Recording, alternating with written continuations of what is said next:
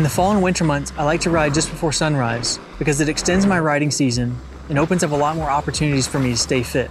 Mountain biking is the primary way I get exercise and relieve stress, but it gets difficult when the days get shorter.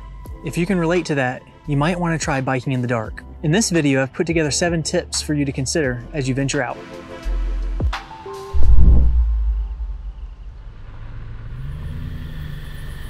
I like riding in the dark because there's a lot of benefits beyond just fitness. The trails are less crowded. A lot of the old trails I ride feel new. They definitely don't look the same in the dark. And it's improved my bike handling skills, specifically my reaction time. Whether you're considering riding in the dark for the first time or you're a seasoned vet checking out this video, here are a few things I think you need to know. My first tip is to ride a trail you're familiar with or ride with someone who's familiar with it. If you're riding in a residential area, keep in mind that most people don't like light shining in their windows at 3 a.m., so you might want to keep the rowdy down.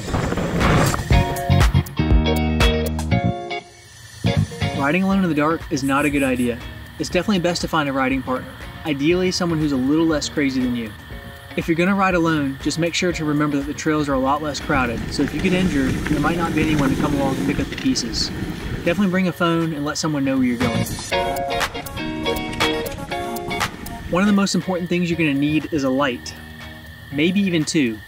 There are a lot of different light kits that'll get the job done at a lot of different price points, so find something that works in your budget. If you're going to mount your light on your bars, make sure it's not pointing down at the ground or up so that as you look over your bars it blinds you in your peripheral vision. You're going to want to have it pointing out and down the trail about 15 to 20 feet.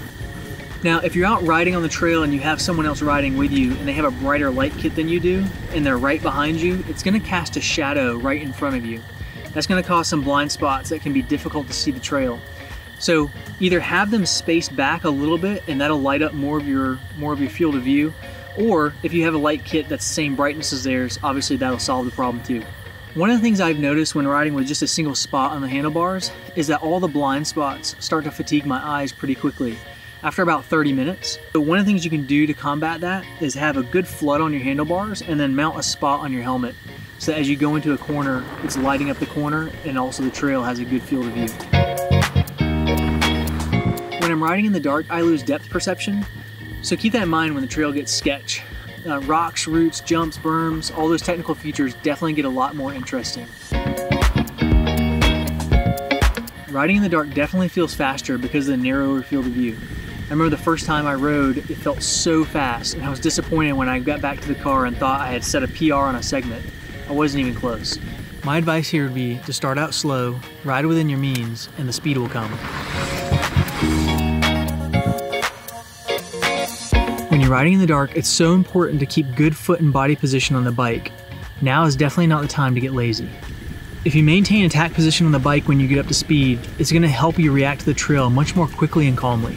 I know that when I ride in the dark, I make a lot of subtle adjustments on my bike when I'm responding to the trail, and I can tell that's improving my skills overall. Obviously, riding in the dark doesn't negate the need to wear one of these, but I'd also advise if you're new to riding in low light situations, consider wearing some basic knee protection. It's really easy to catch a pedal, come up and miss a corner, or even come across a trail hazard like a downed tree or something else. Ultimately, you're going to have to pick out what you wear to stay healthy, but keep in mind, nobody can see what you're wearing at night, so be smart. As a bonus tip, I always make sure that my bike is in good working condition before I go out for a night ride.